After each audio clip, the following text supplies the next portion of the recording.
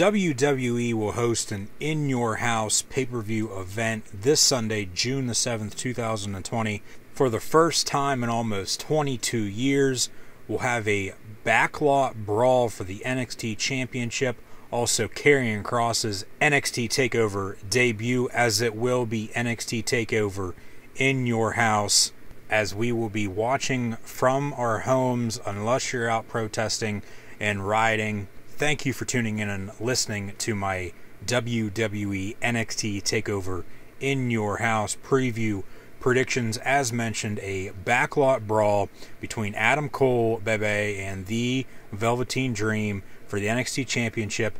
If Dream loses, he cannot challenge for the NXT Championship ever again as long as Adam Cole is your NXT Champion. Along with Karrion Kross's NXT TakeOver debut up against Tommaso Ciampa, along with Finn Balor and Damian Priest, triple threat NXT Women's Championship match, along with Keith Lee defending the NXT North American Championship against Johnny Gargano.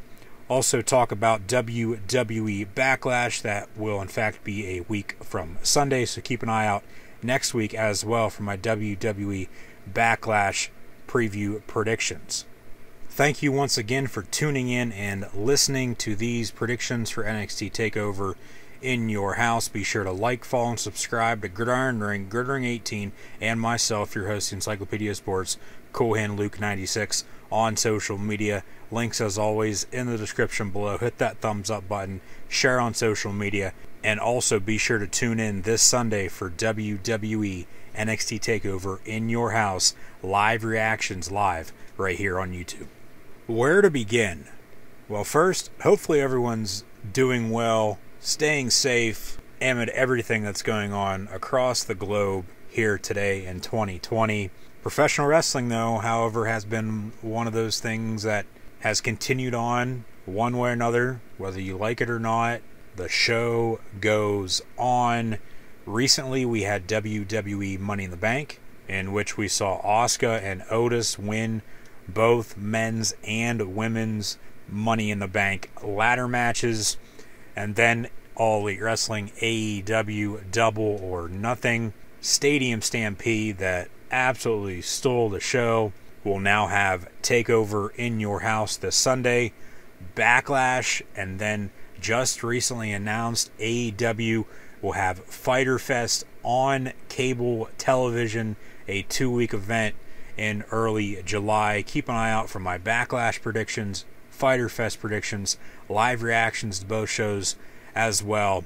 Thank you once again for listening to these, and then be sure to also tune in on Sunday. So, where to begin, as mentioned, NXT TakeOver in your house, 6 total matches on the card. We'll begin with the most recently added match, a 6-women's tag between Mia Yim, Shotzi Blackheart, Tegan Nox, Candice LeRae, Dakota Kai, and Raquel Gonzalez.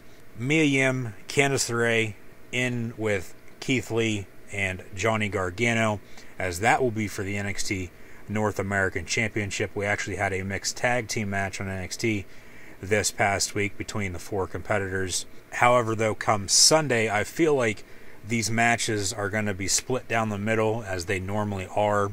We'll have some of the faces win, we'll have some of the heels win, and then looking ahead towards the next NXT TakeOver event, whenever or wherever that may take place due to circumstances, TakeOver in your house will be in Orlando on Sunday. The backlot brawl between Cole and Dream will have a cinematic type feel, I'm guessing, as this match has already been pre-taped. Reportedly, they set up a ring outside of Full Sail University, asked the NXT roster to carpool. They set up cars around the ring, acting like it's a high school fight that's going to happen at dusk. All the kids turn on their headlights, rings there, okay, we'll go. It seems like this is the new style of professional wrestling in 2020, but with everything going on, I totally understand it. However, over the past few years, up until obviously just recently, with WrestleMania 36, we had the Boneyard match, in the Firefly Funhouse match, Money in the Bank, Stadium Stampede. Before then, it was really just the final deletions that Matt Hardy did in TNA, along with the House of Horrors that Bray Wyatt and Randy Orton had shortly then afterwards, along with the Wyatt family and New Day in the Wyatt family compound match. But now it's one right after another. So if they would like to slow down, that'd be best, I think. You don't want to get to the point where you're beating a dead horse, because then it's just going to be too much. It's going to get to the point where it's not going to be that fun to watch anymore, even though at the same time it will be, if that makes sense. So as mentioned, I feel like we're going to have a split card. We'll have some of the good guys win, some of the bad guys win, as usual, as this is, how it normally goes for TakeOver events. However, though, sometimes, it might be lopsided. You might have 4 or 5 of the 6, 7 matches be won by the faces, and vice versa for the heels.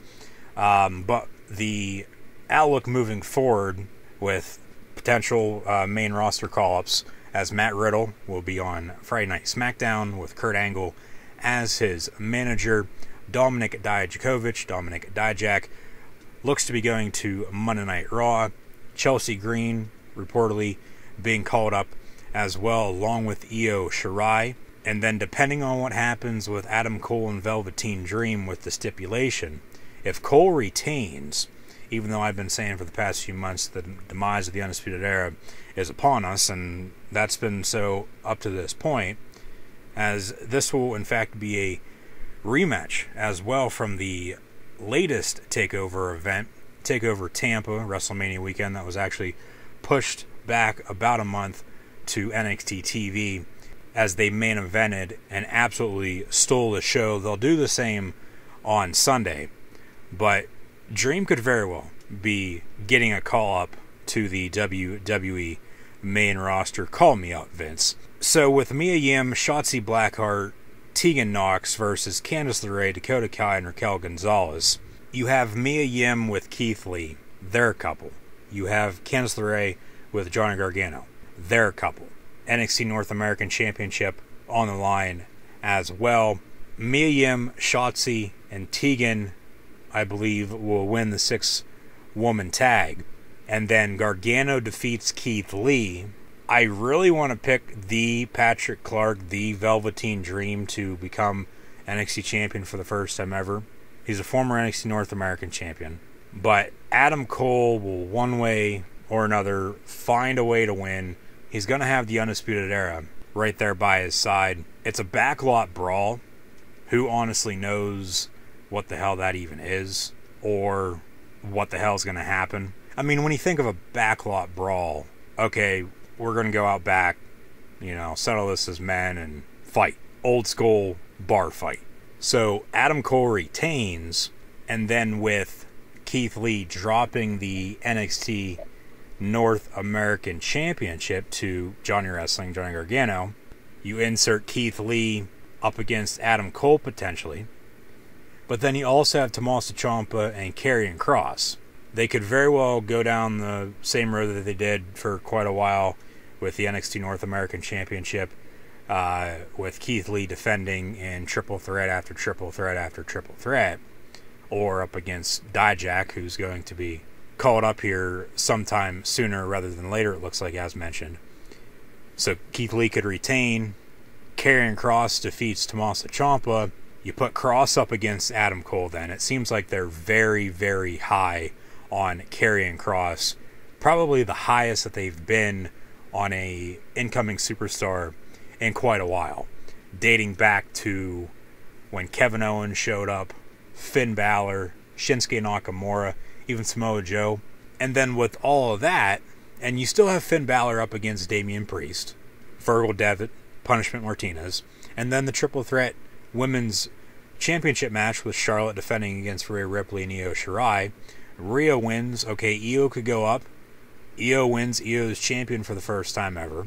However, she already got her championship opportunity after winning that ladder match at the 2-night TakeOver event that they had for TakeOver Tampa, but then on NXT TV, as mentioned, in which Cole then, a few weeks later, faced off versus Dream for the NXT Championship. So Charlotte drops the title, potentially goes back up to the main roster, fills the void that Becky Lynch has left behind due to her now going to be off of TV for quite a while, as she is pregnant with the Messiah's child. Congratulations once again to Seth frickin' Rollins and the man Becky Lynch.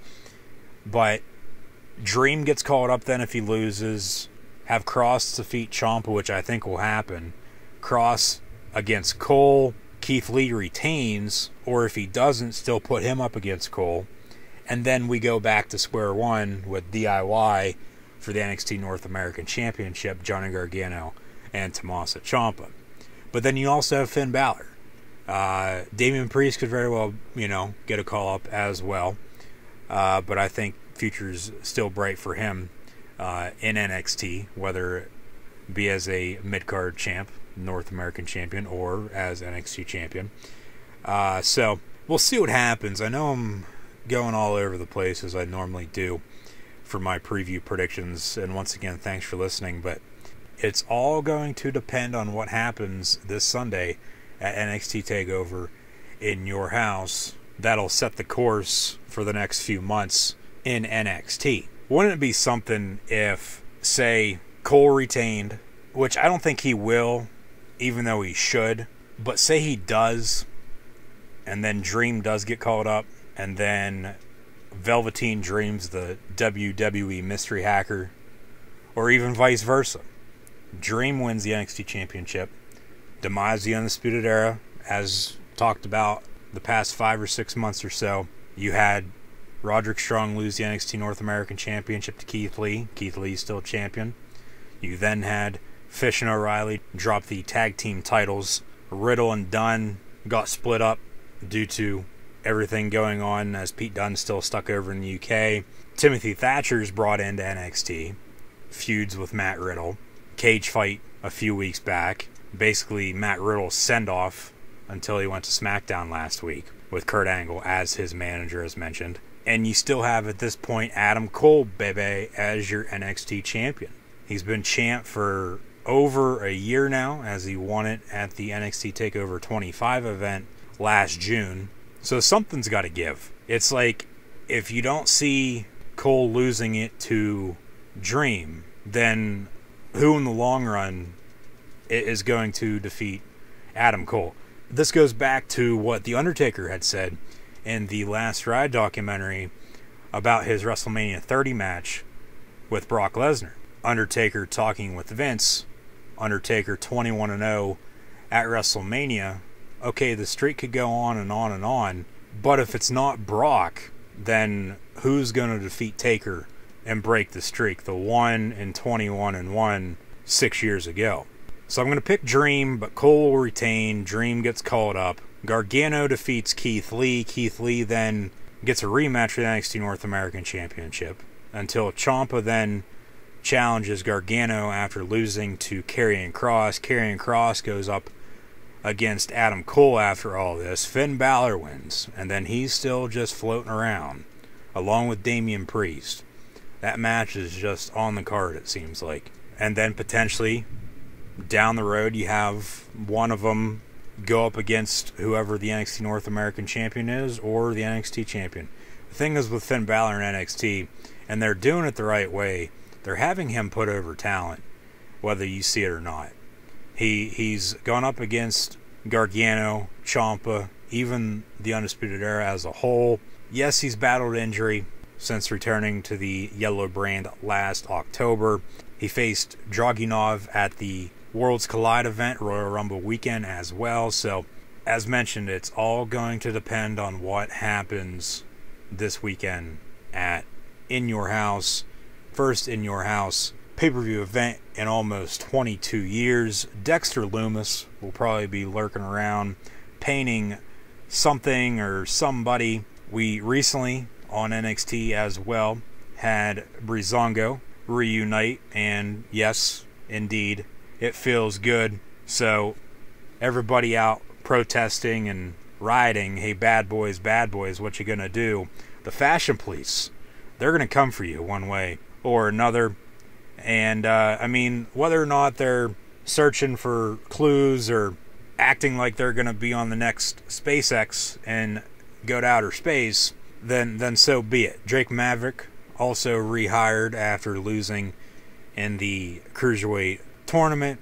But nonetheless, that's what's happening in NXT. And then those are the matches that I just previewed and predicted somewhat for the In Your House pay-per-view on Sunday. Backlash then a week from Sunday. Keep an eye out for those predictions sometime next week, as well as we'll have the greatest wrestling match ever, again, with the Rated R superstar Edge up against the Viper Randy Orton in a rematch from their Last Man Standing match, night 2 of WrestleMania 36. Drew McIntyre will also defend his WWE Championship against the almighty Bobby Lashley. Braun Strowman in a 2-on-1 handicap match, Universal Championship on the line, up against Miz and Morrison. Hey, ho ho. Intercontinental Championship Tournament finals will be a few days before Backlash, with Daniel Bryan and the phenomenal AJ Styles. Seth Rollins looks to be facing Rey Mysterio at Backlash, potentially with Aleister Black in the mix one way or another. They actually faced off on Raw this past week, but they had Rey's retirement ceremony, in which that was via satellite. So Rey, go home for Backlash next week, returns, attacks Seth, they make the match official. Kevin Owens seems to be in the United States Championship picture with Apollo Crews as your new U.S. champion after defeating Andrade on Memorial Day. Asuka, Nia Jax as well for the Raw Women's Championship.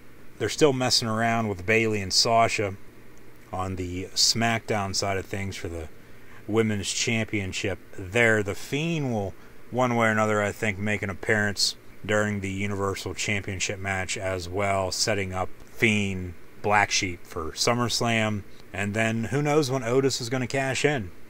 He's on SmackDown. He could very well cash in after or even during the Universal Championship match with Strowman and Miz and Morrison. So, and then hopefully one way or another too, we'll find out sooner rather than later. Hopefully here eventually we'll get to finally see who the WWE mystery hacker is. And this goes back to, it could very well be somebody from NXT that is being called up, whether it be Matt Riddle, Dominik Dijakovic, might even be a woman, Charlotte, Io, maybe even Maurice. Cole and Dream wouldn't be bad options. Going back to that, it's coming down to Mustafa Ali though, and it looks like Bobby Roode, because Chad Gable returned on SmackDown this past week in the Battle Royal that they had, because they are running, and we'll probably get this match too at Backlash with Sheamus and Jeff Hardy. They ran a storyline with SmackDown beginning with Jeff Hardy hitting Elias and crashing his car, fleeing the scene, a DUI basically. Real life stuff for the charismatic Enigma, as he has been in trouble with the law a few too many times in his past. But even though that got a lot of backlash, and Backlash is the next pay-per-view, it makes sense. I thought what they did there was pretty good. It makes sense. It keeps the story going. And then Sheamus is, behind it as well. And how they did it, with Hardy then going to the police station, being arrested. Sheamus, Daniel Bryan main event to face Styles in the finals on SmackDown in a few weeks, right before Backlash, as mentioned. That'll be a week from Friday. Hardy then comes out at the end of the show. Hardy screws over Sheamus. We'll get that, I think, as well. So a lot of actually good stuff going on in the world of professional wrestling. As mentioned, we just had Double or Nothing for AEW Fyter Fest on July the 1st and 8th, respectively, on TNT. We'll have Jon Moxley and Brian Cage battle it out for the World Heavyweight Championship as Brian Cage was in fact the mystery participant in the casino ladder match at Double or Nothing and won the match, won that casino chip, and was awarded an AEW World Heavyweight Championship opportunity, and that will take place at Fyter Fest along with Hangman Adam Page and Kenny Omega up against Best Friends in a AEW Tag Team Championship match. It seems like Fyter Fest this year is going to be the new Champions pay-per-view, whether you want to call it Clash or Night of Champions. They've stated all championships will be on the line. All championships will in fact be defended.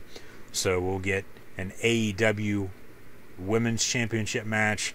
The new TNT Championship will also be on the line as well. Jericho, I'm thinking, is going to be facing Broken Matt Hardy before Jericho potentially faces Iron Mike Tyson at AEW All Out in the fall. But as mentioned, a lot of good stuff going on. Those are my thoughts on basically just everything going on in professional wrestling right now, but my preview predictions for NXT TakeOver in your house. That is, once again, this Sunday, June the 7th, 2020. I'll have live reactions, play-by-play, live right here on Gridiron Ring's YouTube channel, so be sure to tune in. Like, follow, and subscribe on social media. Links in the description below. Hit that thumbs up button. Share on social media, and let me know in the comments below what you thought of this video, along with your predictions for NXT TakeOver in your house.